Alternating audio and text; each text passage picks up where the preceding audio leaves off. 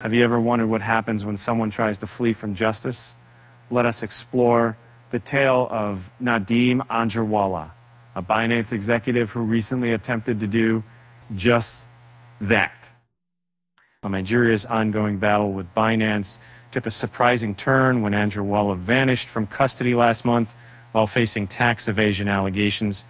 With Nigerian authorities hot on his trail, he managed to escape to Kenya. Local sources reveal that Anjarwalla had been hiding in Kenya since his daring escape.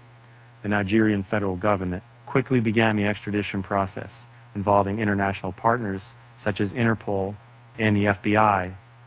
A top security source informed the local newspaper, "We have found him. We know where he is. He is in Kenya, and we're working with the authorities to bring him back to Nigeria." This discovery sent shockwaves through the cryptocurrency world. As the manhunt intensified, questions surrounding Anjarwalla's accomplices emerged. It was suspected that he may have bribed or manipulated the guards responsible for his supervision during his stay in Nigeria. These suspicions led to the questioning of several individuals involved in the case. While the full extent of Anjarwalla's cunning plan remains unclear, there's no denying the intrigue surrounding his great escape.